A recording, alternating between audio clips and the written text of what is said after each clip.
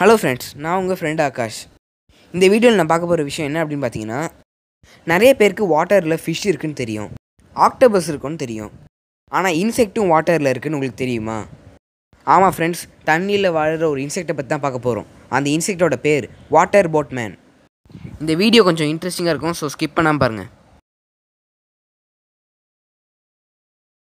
ஆக்சுவலாக பார்த்தீங்கன்னா water boatman வந்து கிராக்சியட் ஃபேமிலியை சேர்ந்தது. ஒரு வாட்டர் போட்மேனால் 1 இயர் வாழ முடியும். வாவ், ஒரு அக்வாட்டிக் இன்செக்டால் 1 இயர் வாழ முடியுமா? Very great. ஆக்சுவலாக பார்த்தீங்கன்னா வாட்டர் போட்மேன் லிவிங் மெட்டீரியல் சாப்பிடும். அதாவது ஆல்கே சாப்பிடும், டயட்டம்ஸ், அப்புறம் ப்ரோட்டோசோவா, இந்த மாதிரி குட்டி குட்டி இன்செக்ட்ஸ்லாம் சாப்பிடும்.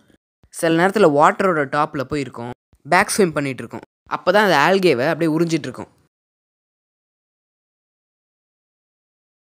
ஆமாம் ஃப்ரெண்ட்ஸ், வாட்டர் போட்மேனை சாப்பிட்றதுக்கு நிறைய அனிமல்ஸ்க்கு பிடிக்கும். அந்த அனிமல்ஸ் யார் யாரெல்லாம் அப்படின்னு பார்த்தீங்கன்னா, நம்ம எல்லாருக்குமே தெரிஞ்ச ஃப்ராக், ஃபிஷ்ஷஸ், கண்ணாடி மாதிரி இருக்கிற ட்ராகன் ஃப்ளை, வெப்பை பின்னுற ஸ்பைடர்ஸ், அப்புறம் பறக்கக்கூடிய பேர்ட்ஸ். வாட்டர் போட்மேன் அதிகமாக பாண்ட்ஸில் வாழும், லேக்கில் கூட வாழும். ஏன்னா அதுக்கு அங்கே தானே வெஜிடேஷன் கிடைக்குது. அதுவும் இல்லாமல் வாட்டர் போட்மேன் நைட் லைட்ஸ்க்கு அட்ராக்ட் ஆகும்.